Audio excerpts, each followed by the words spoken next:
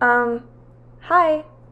Hello guys, welcome back to my channel. If you are brand new here, my name is Nikki and this is my book nook.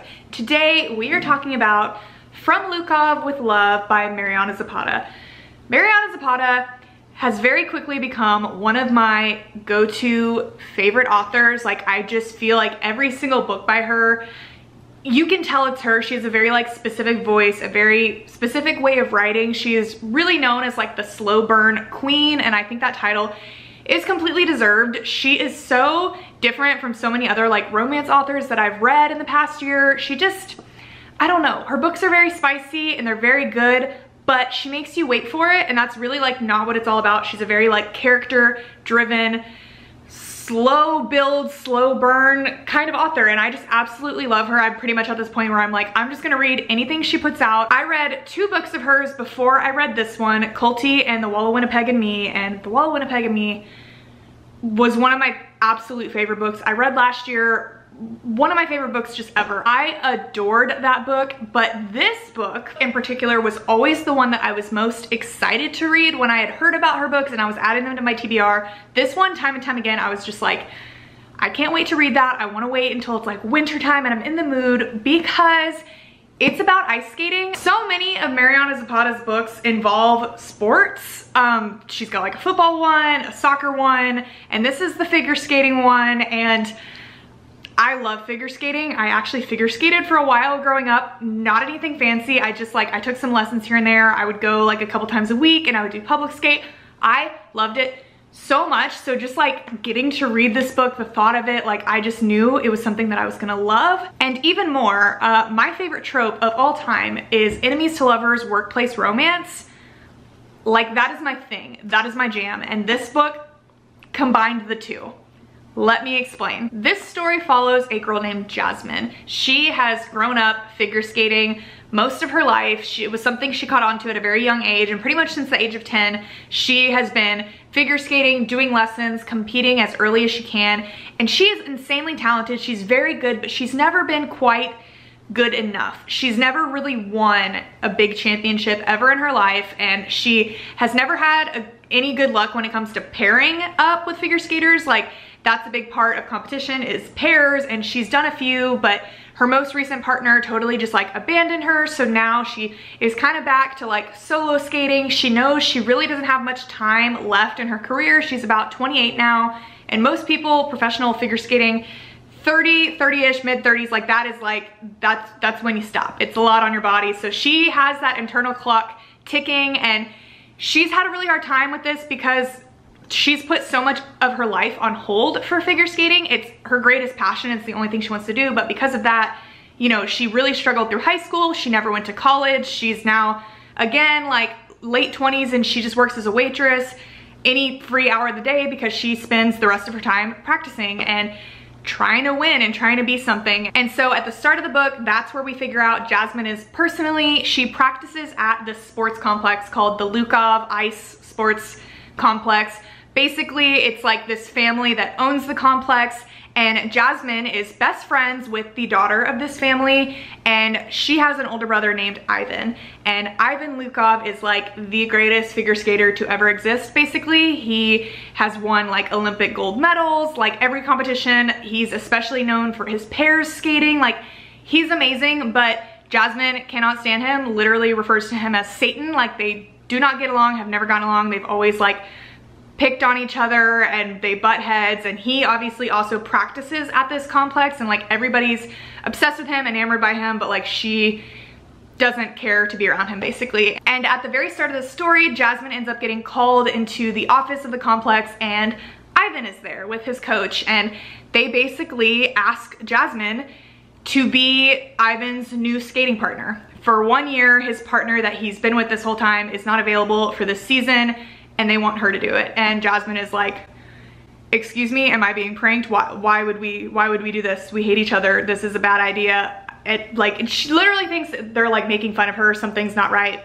And Ivan, of course, is being a complete jerk the entire meeting, is acting like he doesn't even like this idea, doesn't want her to do it. And so obviously she ends up deciding to do it, because when she sits there and she weighs the options, she knows that she hates Ivan, but skating with him, he's like the best known figure skater ever. It will obviously bring her some good clout. It'll put her name out there. And then because it's just for one season, like she'll likely be able to find another partner once they're finished. Like it's just a very good career move for her. And she, again, that clock is running out. Now is the time if she's gonna do something big, like she's gotta make it happen quick.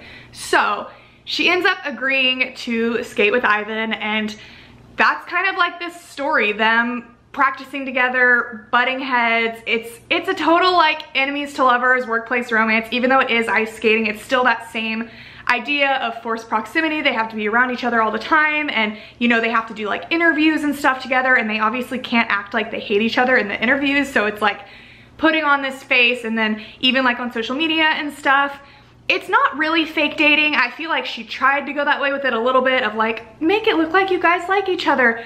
But I wouldn't say it quite like meets that trope, but it's just basically them together, not liking each other, slowly starting to actually bond and get to know one another. And as these stories go, you know, the line between hate and love is always a little fuzzy whenever you get down to the nitty-gritty. This story was good, but I'm gonna be quite honest, and I hate to say this, I was very disappointed by it in the end. I would give it a solid 4 stars. I mean, there were some cute moments, there were some cute quotes, but what my issue is with it is that I was so excited for the ice skating element of this story. I am genuinely intrigued by it. I love ice skating. I think a lot of people do, and I know that Mariana Zapata is not an ice skater. I know that she's not like an expert in ice skating, but I just think there was so much potential for more to happen within like practices and competitions. Like I think that's where the real like tension and angst could have come out, versus I swear like 85% of the story was like Jasmine having dinner with her family, or Jasmine and Ivan like having dinner or going places, or like babysitting Jasmine's little cousin, or like what, like there were so many instances of them just like hanging out or ending up together outside of actual practice and outside of the ice skating. And then there was just like one short little competition scene at like the very end, and it just like made me sad. Like I didn't even feel like it was really an ice skating sports romance. Like I just think there could have been so much more, and I am not a person that loves like a bunch of side characters in a story. I really just prefer to focus on the main characters. If there's like a best friend on the side, that's fine. But there were so much, like Jasmine has like 5 siblings, and there were so many scenes of like her having family dinners with them, and it was just like all this like blah blah blah blah blah blah blah, like 5 to 10 pages of just like banter between the siblings. And I'm like, bruh, can we please go like have a tense like ice skating practice instead of this family dinner moment? Like I just don't care about it. That's just how I felt. And also, speaking of side character best friends, a big aspect of this story, or what seemed like a big aspect, was that Jasmine was best friends with Ivan's sister. And that is obviously kind of like a scandalous element of this story, but the best friend was like never in the story. It's like explained that she's like in medical school across the country or in a different country.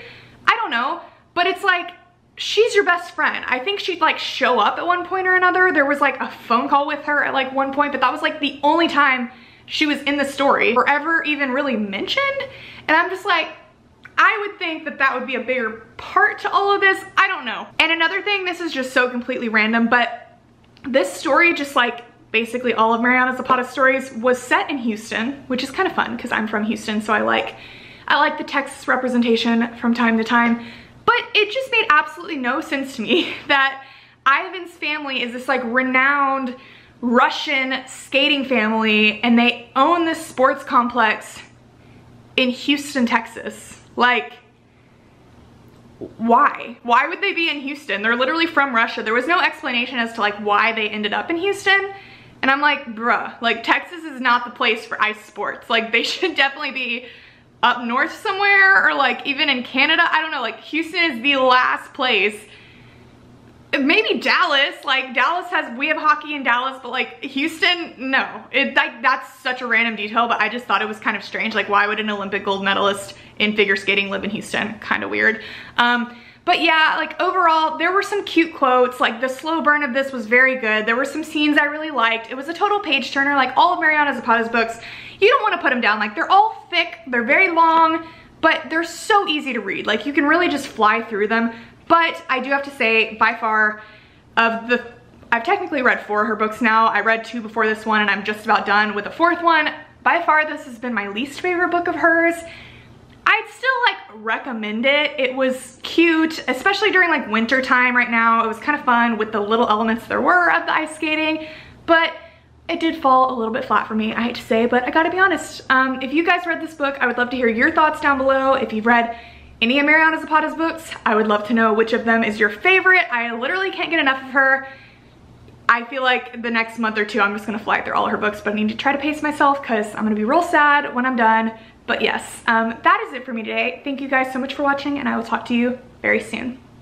Bye!